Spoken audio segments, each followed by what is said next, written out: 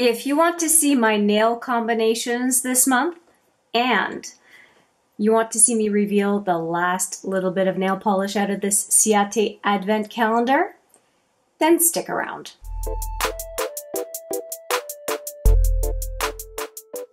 Hi there, it's Hélène and welcome back, or if it's your first time here, welcome to HMM Makeup or Makeup.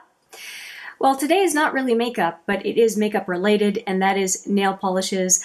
What I want to do today is review everything, all the looks that I wore in November, and talk to you a little bit about what I've been doing so far in December. And as I suggested in the teaser, we will reveal the last couple of nail polish products. I think they're nail polish products. I did get a lip gloss from Ciaté. I did already, did I? Oh, yeah, I think I did. I'm sure I did. Anyway, I will be revealing the last two products, which I suspect are nail polish products. Don't know why I'm zoning out here. Probably because I ended up ordering, I did reveal it from this box because I did end up ordering a lip gloss from Ciaté as a result. You will see that in my latest little goodie. I don't want to call it a haul because it's not a huge amount of products, but it's just a few items that I've picked up. Frankly, over the last couple months, I haven't been getting a whole lot from anywhere except for the Metropolis palette, which I've already talked about here on this channel. If you want to see swatches for that one, I do have it right there. It is going away. So if you've been interested in that color story, just be aware that it's going away. Okay, so let's talk about the looks for the month of November and spilling into December a little bit. I'll explain why. And let's get going. The first combo, which I really ended up liking quite a bit, was this Sephora. And Sephora likes to put black writing on deep colors for some reason. After Work Drink is what this one is. And I paired it with Moon Dust, which is one of my favorites from Ciaté, and it has kind of a purpley blue tone. And I felt like these two were quite a nice pairing and enjoyed wearing it quite a bit. And this one is a combo that I really liked. And this one it's on a burgundy background. So I have to take the sticker off to be able to read it because it's illegible. Private Boudoir. So Private Boudoir with Gilded Goddess is a beautiful combination. Absolutely beautiful. It's very classy, but still wearable for the day because it's kind of a deeper color. It's not super red like, red. I really enjoyed that pairing, and it's a pairing I've done before, so I probably should stick my neck out and only do combos I've never done before.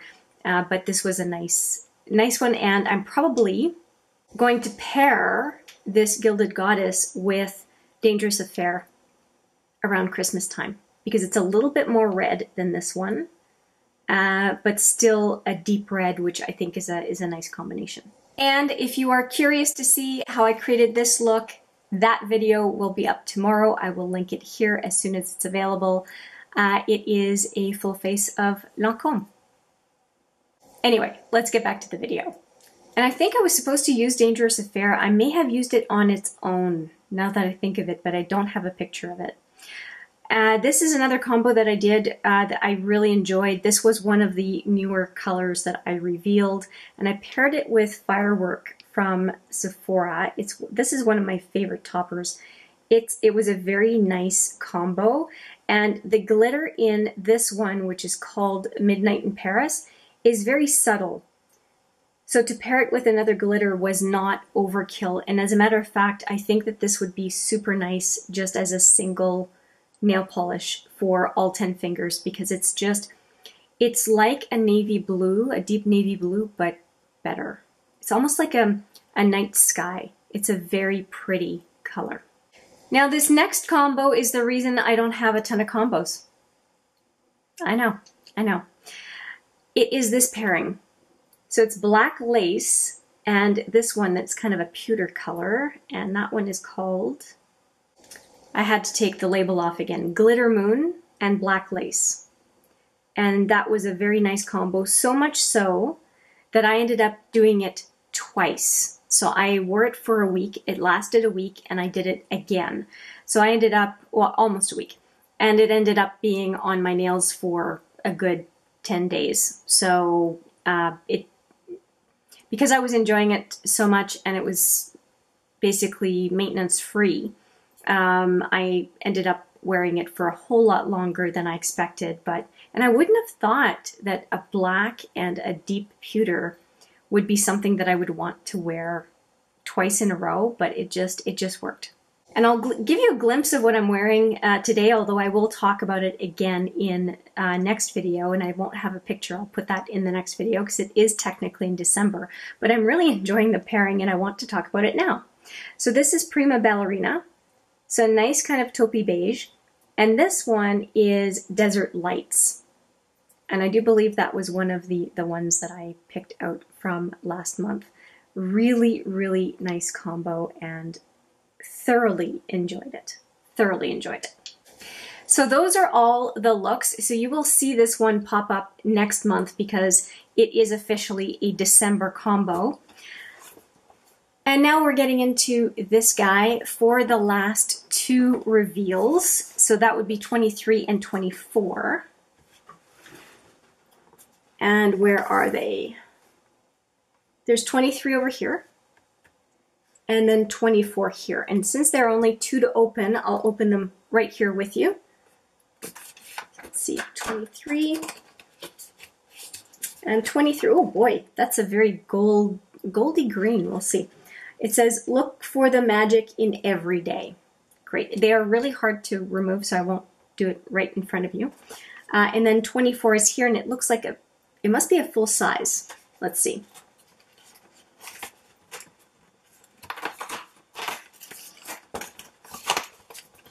And there's a saying on this one as well, and it says, start each day like it's your birthday.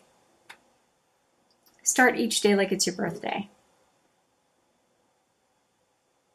I wonder what that would feel like. Maybe I'll give it a try. And this one is very blingy, and I can tell you for sure I will be wearing it during the holidays. So let me free up those two and we can take a proper look at them. Okay, I am done with the box, but I have to say, in the odd chance that Ciaté London is watching this video, you have to fix the packaging. I am a very able-bodied person, very healthy person, and I can barely take these products out of the box. I can only imagine someone with arthritis or someone who has a nervous system issue that prevents them to have strong grip.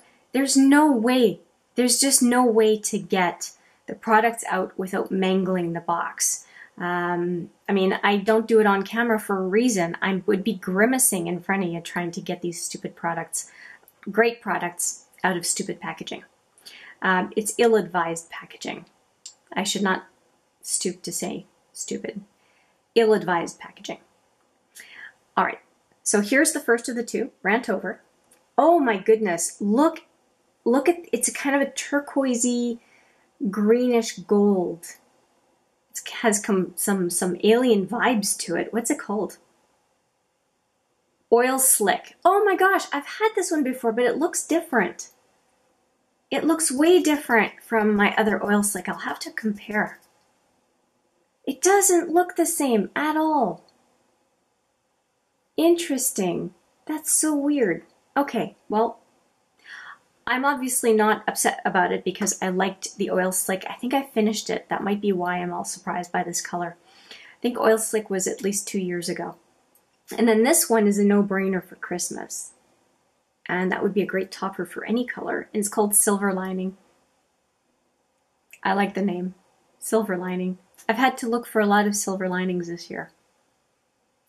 So this is super. That is a super option as a full size. I'm really happy about it. And Ciaté tends to make the large ones toppers, and I really appreciate that. It's, I think, 15 mil, 14 mil. So it's a very full size nail polish, and you can bet that I will be using it this month.